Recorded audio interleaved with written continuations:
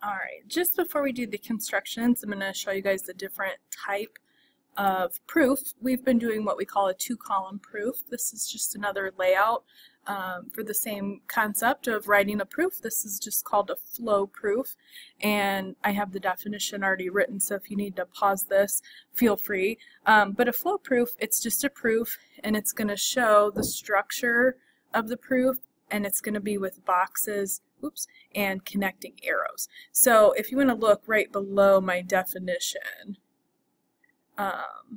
this is what a flow proof looks like. So basically, instead of laying out in the two columns, we have different boxes that basically would have what we would call our statements, and then underneath the little box is what we would call the justification in a two-column proof. So what I have here for you guys, this is all completely laid out. We just have to fill in the reasoning for what's going on in the diagram.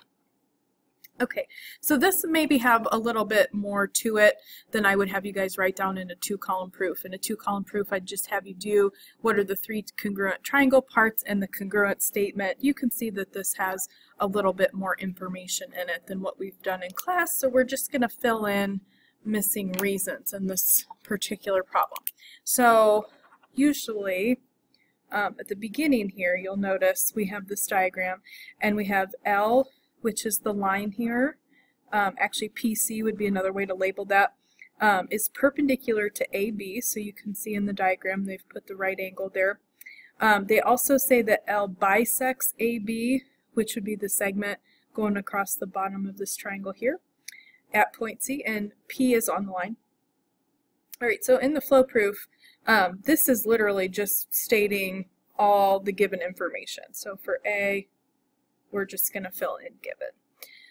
Okay, now it says ACP and BCP are right angles. So I would say I would take that by the definition here where we have the perpendicular information and the given information. I know those are right angles because it told me there was perpendicular there.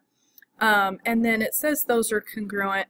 Obviously, two right angles are congruent to each other, so I would just say that's definition of a right angle.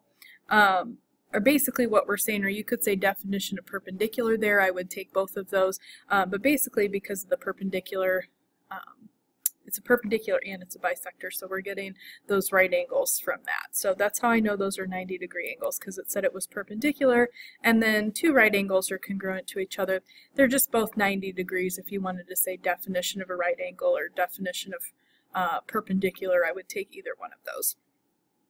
Okay, again, L bisects AB at C. If you guys look back up here, again, that was part of the given information that's just being restated. The triangle parts you get because of that are right here. AC, this segment, and BC are congruent. So I would say definition of a bisector there, because you're bisecting that segment. That means it cuts it into two equal pieces.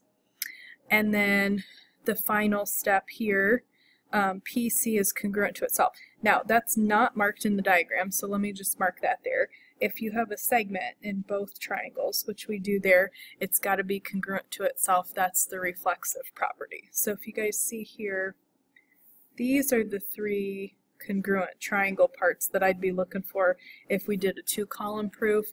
This is just some extra information stating what we were given and how the given information leads to those triangle parts. So we're kind of flowing through with these arrows. And then if you look at the problem, when you're all done here, look at what you have. We have a side, an angle, and a side angle, side.